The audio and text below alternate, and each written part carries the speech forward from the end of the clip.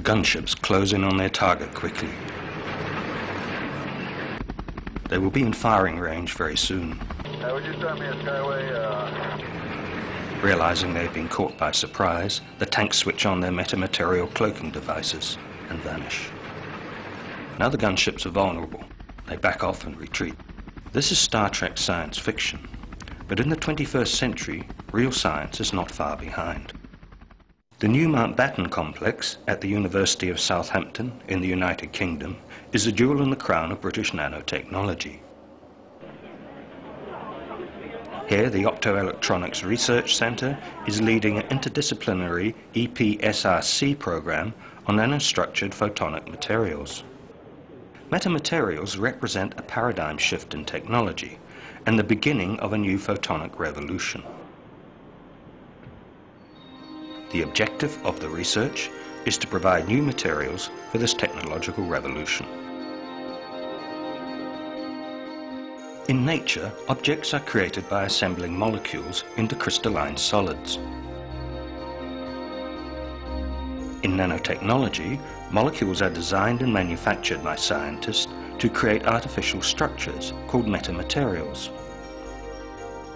The word metamaterial means materials beyond the imaginable, and these new structures outperform nature in quite startling ways. And they do so at incredibly small scales. The Doric columns on the Parthenon in Athens are 1 meter in diameter.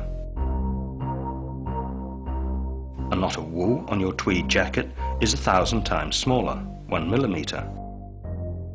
The tracks on a CD are another 1,000 times smaller still, 1 micron. A carbon buckyball is another 1,000 times smaller, 1 nanometer, 1 billionth of a meter.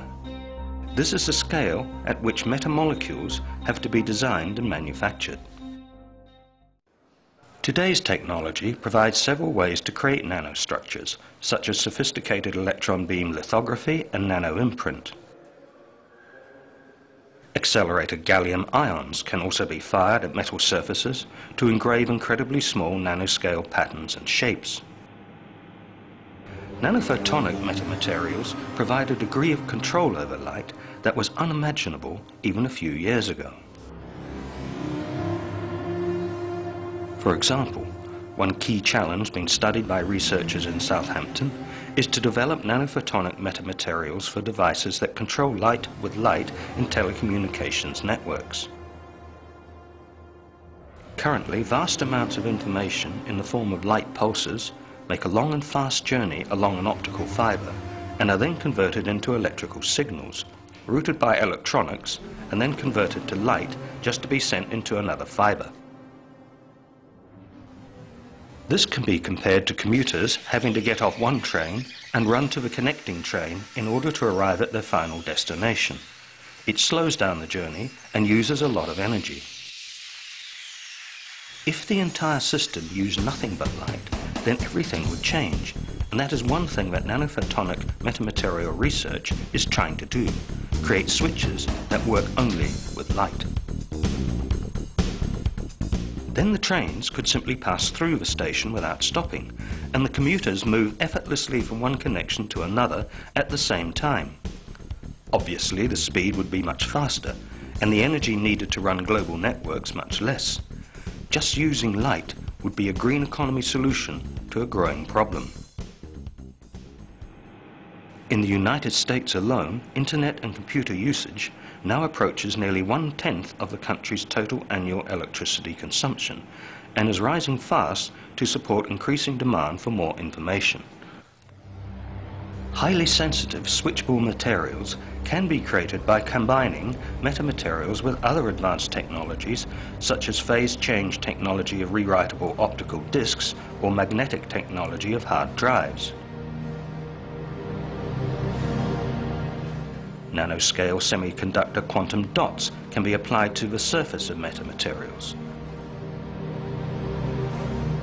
So can carbon nanotubes or exotic superconductors, creating artificial media with unsurpassed characteristics.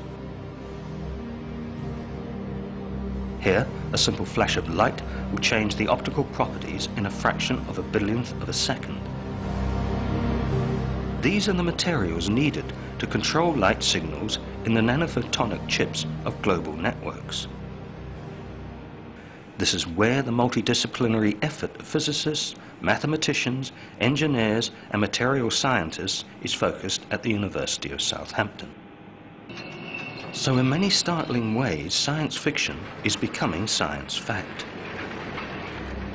The tanks have vanished because the metamaterial has deflected light in a way that it flows around the hidden object with no discernible distortion. So to an observer, it appears as if there is nothing there. The Industrial Revolution changed the fabric of society, and optical fibers carrying light created global information networks. Photonic metamaterials will bring the next technological revolution, providing smarter and greener solutions for all industries where light is used, from telecommunications and data storage to defense and security. Let there be light.